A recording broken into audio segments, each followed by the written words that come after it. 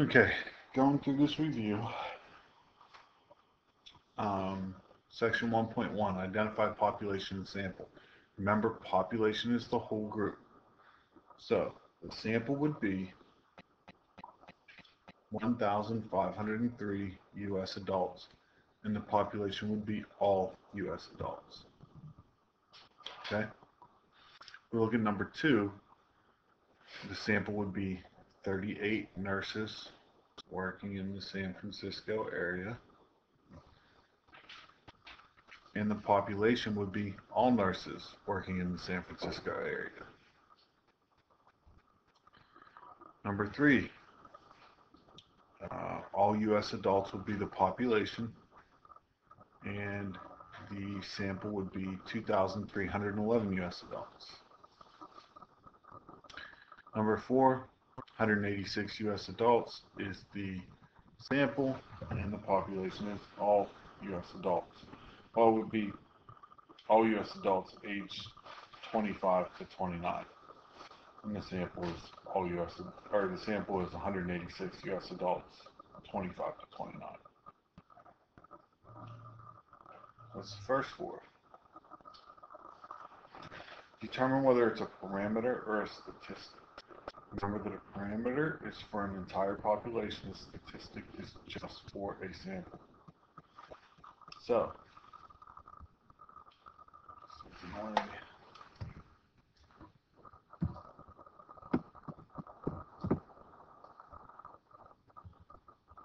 for number 5,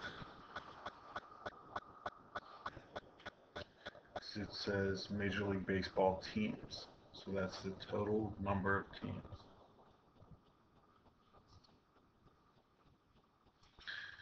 This one tells you right away that it's going to be a statistic,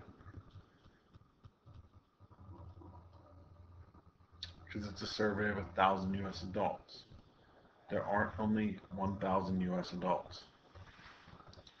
Okay? Recent study of math majors at a university. This would be a parameter, because it says it's studying all the math majors. This one says the word sample in it, so you know it's a statistic. Number 9, which part of the survey described in exercise 3 represents the descriptive branch of statistics? So if we go back up and look at number 3, looking for the descriptive, it would be that 84% of the 2,311 U.S. adults, 84% of all U.S. adults would have seen a health provider. Number 10, which part of the survey described in exercise 4 represents the descriptive branch? That would be 76% of the 186 adults surveyed have read a book.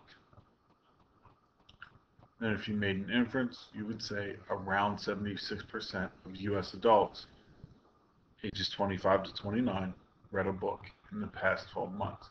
So we're taking that basic and expanding it out to the entire population.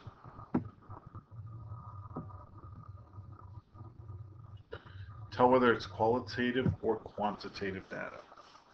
The ages of a sample of 350 employees of a software company. That would be quantitative. It's giving us the ages of those employees. The zip codes of a sample of 200 customers would be qualitative. Even though zip codes are numbers, the numbers don't stand for anything. It's not like I can take Aliquippa's zip code 15009 and subtract it from Beaver Falls 15010. It doesn't make sense. Revenues of the companies, that would be quant. And marital status, whether they're single, married, divorced, that would be qualitative. Okay. Number 15. Remember we had nominal, interval, ratio. There's another one. Nominal, ordinal, interval, and ratio. Daily high temperatures in degrees, that would be interval. The reason it's interval is because we can subtract them.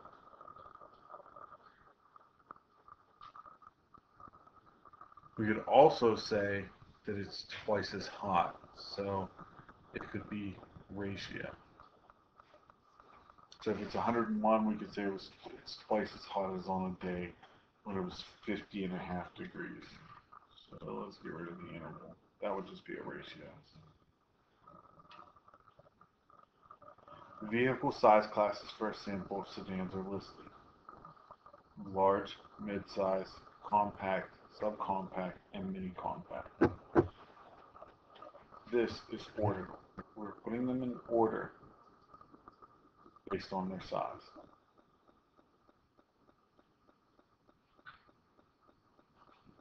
Okay? 4 departments of a printing company are listed. This would be nominal.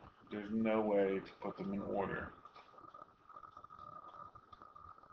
So we're just naming them. And lastly is the total compensations in millions of dollars of the top 10 CEOs. This would be ratio. We can say that this guy made more than twice as much as that one.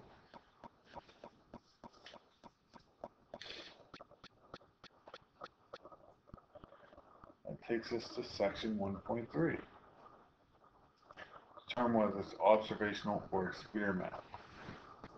Researchers conduct a study to determine whether a drug used to treat hypothyroidism works better when taken in the morning or when taken at bedtime. To perform the study, 90 patients are given 1 pill to take in the morning and 1 pill to take in the evening, one containing the drug and the other a placebo. After 3 months, patients are instructed to switch the pills. This would be an experiment. Switching pills, we're given a placebo. Remember, they never give a placebo in an observational study. Researchers conduct a study to determine the number of falls women had during pregnancy. To perform the study, researchers they're just contacting these women who had recently given birth and asking them how many times they fell. That's observational.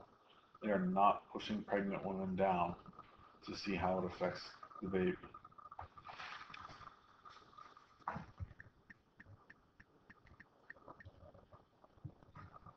In exercises 21 and 22, 200 students volunteer for an experiment to test the effects of sleep deprivation on memory recall. Students will be placed in one of 5 different treatment groups, including the control group.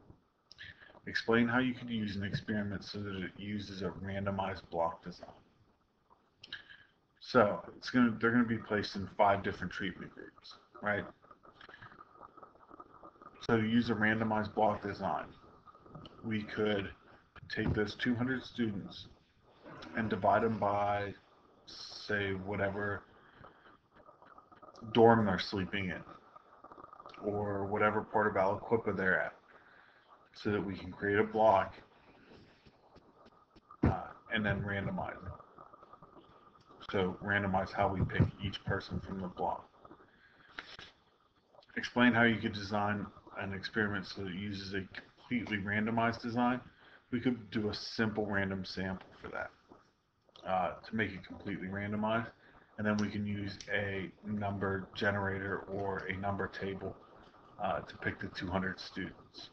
So we have all the students from the school given a number, and then do a random number generator to pick the 200.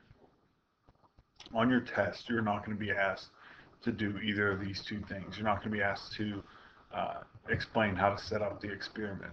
We just haven't had enough experience with that at all. Identify the sampling technique used and discuss potential sources of bias. Use random digital dialing. Researchers ask 1,003 adults their plans on working during retirement. So if we're looking at what kind of study this is, So if we're looking what kind of study this is, this would be just a simple random sampling. We're using random digital dialing to pick the 1,003 US adults. Number 24, student asks 18 friends to participate in a psychology experiment. That would be a convenient sampling. Much easier to ask your friends and to come up with a random number table and figure out how many people you want to have in it. Number 25, pregnancy study in Cebu, Philippines. Randomly selects 33 communities from the Cebu metropolitan area. Then interviews all pregnant women in these communities. That is a stratified sampling. They're breaking the communities, or they're breaking the metropolitan area up into 33 different communities, and then they are picking one from each, or women from each one of those communities.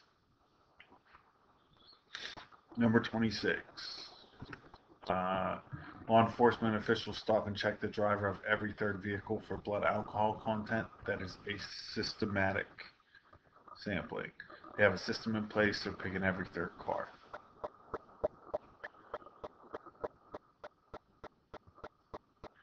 Number 27. 25 students are randomly selected from each grade level at a high school and surveyed about their study habits. That would be a stratified sampling. They're picking students from each grade level, so that's how they're breaking it up amongst grade levels, and then they are picking students from each one. Number 28, a journalist interviews 154 people waiting in their airport baggage claim and asks them how safe they feel during air travel. This would be a convenient sampling. Jeez. The journalist is sitting there waiting at the airport baggage claim, and it's just the people who walk up. Okay, number 29, you're going to use your random table. It's in your notes. Make sure you have your notes with you during your test. Number 30, you want to know the favorite spring break destination among 15,000 students at a university. Determine whether you would take a census or use a sampling. If you would use a sampling, determine what sampling technique you would use. Explain your reason. Okay, so I would use a sampling for the simple fact that I don't want to talk to 15,000 different students. So I would use a sampling. If you would use a sampling, decide what sampling technique you would use. There are a lot of different ones you could use. You could use strata, break it up amongst grade levels, like are they seniors in college, juniors, sophomores, or freshmen. You could also do it based on cluster sampling and just picking people from different dorms. So a lot of different possibilities for that one. As long as you have a good reason for it, I would not mark off. All right, that's it for the review.